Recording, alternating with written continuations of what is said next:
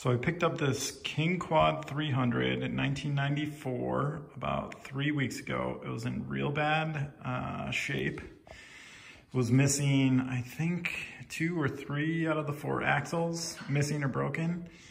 And a lot of the plastics are damaged, the brakes weren't working, but the engine ran great. And so I've been doing some work to bring it back into working order here. So that's just a quick walk around. I paid about 700 bucks for it. And so far I've replaced the front, or rebuilt the front CV joints on both sides. And it's up on a jacking, so I don't know. There you go. So you can't see too well in there. I've also, the brakes were gutted, the front brakes were gutted. So I just ordered used brake hub assemblies for the front and I replaced those. And at the same time, I replaced the front wheel bearings. You can see the winch isn't ideally mounted up here. It really should be down lower. But this kind of works for now, and I've kind of touched up the electronics there. I've done a few repairs on some of the plastics. This rear left fender was the worst.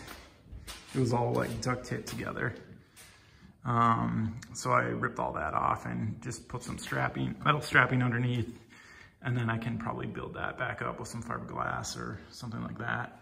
You can see cracks here. So I've just started to work my way around, releasing fasteners, fixing cracks, and putting grommets in where I can. What I'm doing right now, I've been watching a lot of Schneid's videos on his King Quad, so that's helped a lot. This right rear wheel, the brakes weren't working, so I dug into that. And at the same time, I found the wheel bearings were also loose. And I did also replace both rear axles, and they're replaced with used ones, but I have some kits to rebuild from the parts that I had left over. So we'll see how that goes. One thing that was interesting was that whoever had put rear axles in here before, here you can see this one, it's got like a CV joint or some kind of maybe U-joint in there, but it's pretty thick. You know, you can see this large piece that attaches into the differential there. And then it has this U-joint right here. But let me show you the axles it came with, which I think are probably not the correct stock axles. And those had ends that went into the differential like this. So there's a U-joint on it, but it's, you know, just, it's a lot smaller and it didn't look like it was stock. Maybe I'll rebuild these and maybe they're useful for this or maybe they're not. The guy I bought it from said it kept breaking axles, so I would imagine he wasn't installing them right. And here you can see, you know, one of those axles that I was working on getting this U-joint out of here. I'm not quite sure, it doesn't have clips in there. It should have clips to remove. But I can't seem to get it apart yet. I'll keep banging on it though. And then while I have the rear off, I said those bearings were broken in the right rear. And so this is the right rear A-arm. And I've pulled out the bearings and the spacer. There you can see the spacer. I've cleaned everything up pretty good. And then of course I thought, oh, I had some extra bearings from the front, which are these ones that I didn't need. And I thought, oh, those will probably fit in the rear. They'd use 4 of the same bearings sets on this whole machine. But of course, it is a slight bit smaller by about 5 millimeters than the rear bearings. So those don't work. The front bearings don't work on the rear. So I did find these at O'Reilly Primeline. They're a little expensive, but I have this thing up on a jack and it's taking up garage space. I'd like to get it out. So I went and just bought these from O'Reilly's today. I was lucky. They had them in stock, and That kit was about 40 bucks. It came with 2 bearing seals and 2 bearings for inside here.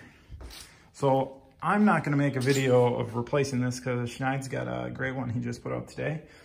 I'll post a link to that. But I figured I'd show you the quad and what I'm doing. Maybe you guys have some ideas on some of the problems I'm having. One, I've got this oil leak. You can kind of see under here.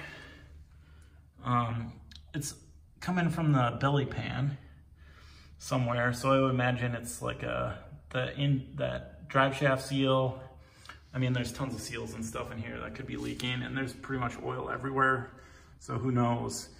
But that's one problem I gotta investigate. I think the first thing I'll do is have to wash all this off so I can see where the oil's coming from. The other problems with the front brakes, you know, I've replaced the lever and the cylinder up there. I've put new to me brakes on both front wheels and new pads, but they're still not grabbing. I think there's a little ratchet adjustment in there that was kind of tricky. In fact, I must have adjusted it incorrectly. This drum got stuck on and the wheel was seized up, and I had to drill out the back and pound it off. It was a real pain in the ass. I mean, those are a couple of problems that I'm dealing with right now. We'll see if we can get the rear brakes working.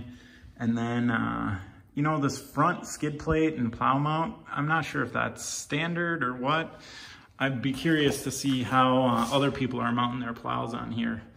I do have a plow. I'll try and take a video of that. Basically, it just hooks in here with a rod, and then there's some clips on the back that the plow hooks into. Obviously, the winch, you know, you use to raise and lower it, but I'd be curious to see what other people's setups there are.